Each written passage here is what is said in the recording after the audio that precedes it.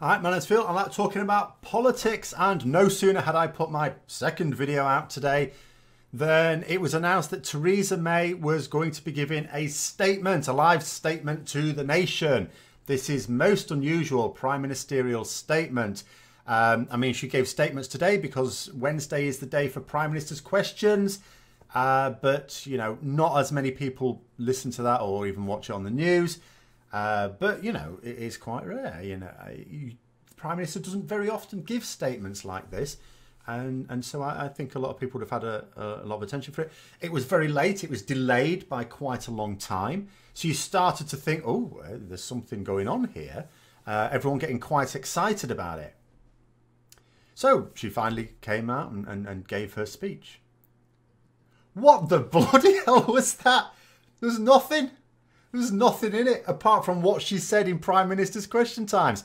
She had the nerve to say that she was on our side.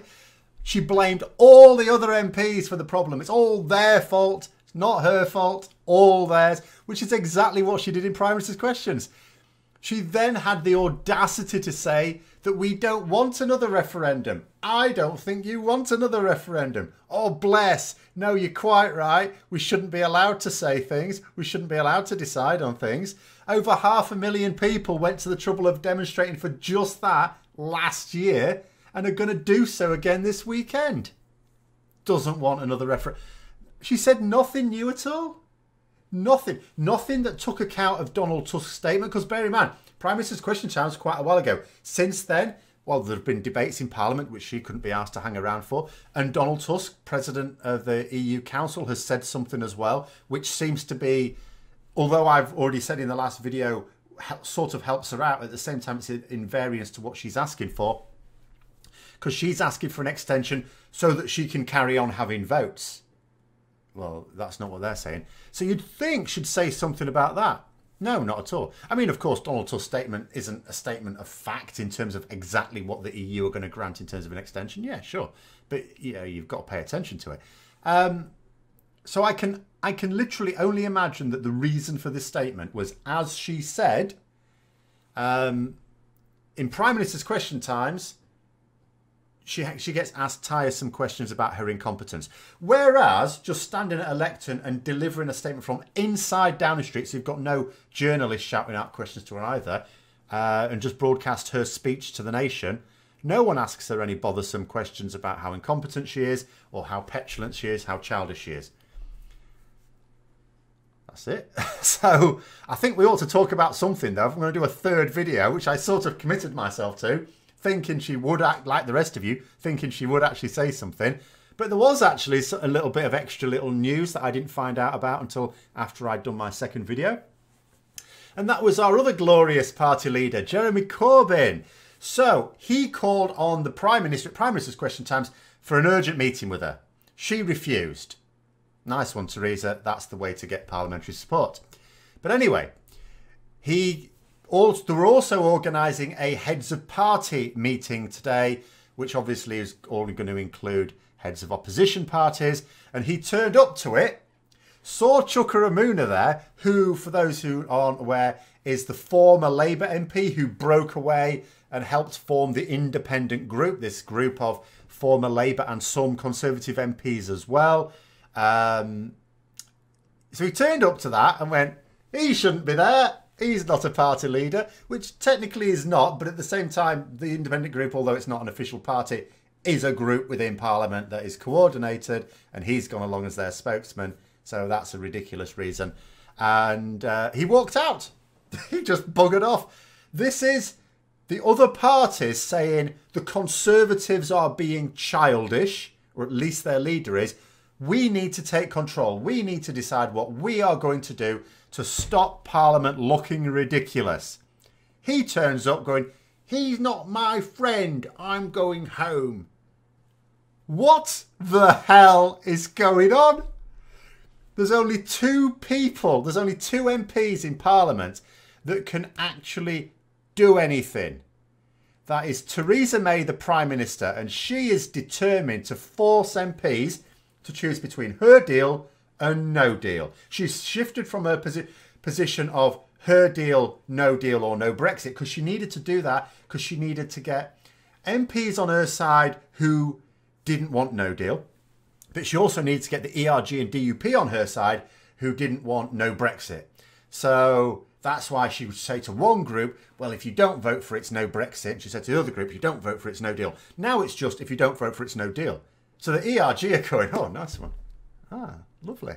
So what is going on? And then Jeremy Corbyn, who represents the largest party, the one who could actually, you know, form a nucleus of a movement that would defeat the government. Obviously, it is going to need some Tory rebels as well. Walks out on a meeting a week away. Just over a week away before the cliff edge, which we all know he's perfectly happy going over. I don't know what to say about this. The two driving forces of the Commons are children. We have somehow elected children to the most senior positions within the House of Commons, the Prime Minister and the official leader of the opposition. How did this happen? How did this happen?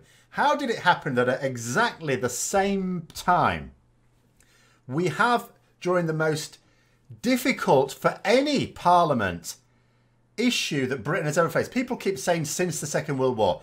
In the Second World War, our parliament was actually united. Yes, different people, different parties, but they were united. In fact, the Prime Minister, who became, during Winston Churchill, became Prime Minister during the Second World War, formed a government of national unity. He made sure that there was unity in Parliament. This is completely different. We're trying to do something exceedingly difficult, monstrously difficult, without any unity, even within parties, let alone in Parliament. And we're basically buggered. We are buggered. You know, no deal. I said before, without even knowing what was going to happen today, that no deal was more likely than the other outcomes. Other people were saying, I'm not sure it is. Okay, but it's an opinion, isn't it? We can't really say. Surely it's got to be now. I struggle to think of a path through this now for Parliament. Tomorrow will possibly be an acid test. If Parliament does nothing but talk tomorrow, if they don't crystallise around something, and they've got to accept this. There is no other deal. I mean, there was someone supporting May's deal who was making the point, and unfortunately it is a valid point. There is no other deal. You know, Jeremy Corbyn can't say, well, why don't you think about my deal? That's not... It needs negotiating. It needs fleshing out. And although the EU were friendly about it, they're not going to entertain it as a serious proposition because there isn't the time now. The negotiations are over. It's May's withdrawal deal. No deal. And let's face facts. Although there are some countries in the EU, aside from ourselves, who regard no deal. They've said as much. Poland has said as much. Republic of Ireland, unsurprisingly, have said as much. They regard a no-deal Brexit as the worst of all possible outcomes. There are plenty of EU countries that do not consider it the worst of all possible outcomes. France, chief amongst them. They are basically ready to pull the plug right now. So another referendum, unless Parliament properly gets behind it like now, preferably before the summit, and says, look, that's it, we're doing this. I don't see it. You know, people need to say to Parliament, this is the scenario. They need to say to them, you are not voting for her deal next week. We know that. We all know that we're not voting for her deal next week. So unless we get behind another referendum, because the EU are making it pretty clear that they're not going to give us an extension to carry on talking crap for another few months. So referendum that is it. That is the only way now to avoid no deal. The only way. And if they don't, and I'm sorry, I don't see them doing it. And that's it. That is it. We're out with no deal. And we're out on the 29th of March. And some people, no doubt in the comments, will be delighted at this news. I'm sure they will. And we'll see if you're still delighted in a year. But, you know, there you go. You get to try out your little plan. That's it. That's really it. We've got... The House of Commons is a kindergarten. where there isn't even a teacher in charge. Well, there's the speaker, but he's not really in charge. He just sort of says how things work. He's more of a chair, really.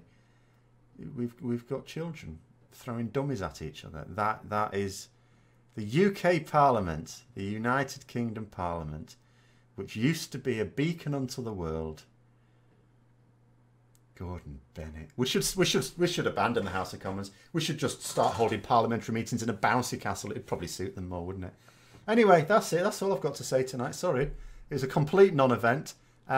Hopefully, something remarkable that was worthy of discussion will happen tomorrow. There may well be several videos as well. There is a new poll out, by the way, for some hopefully sensible topics, but they may not be until Friday. Depends what happens tomorrow.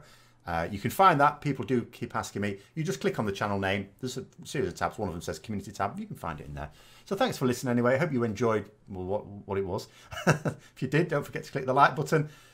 Subscribe for further content and click the bell notification as well. I'll try and keep you updated. Until next time, I'll see you later.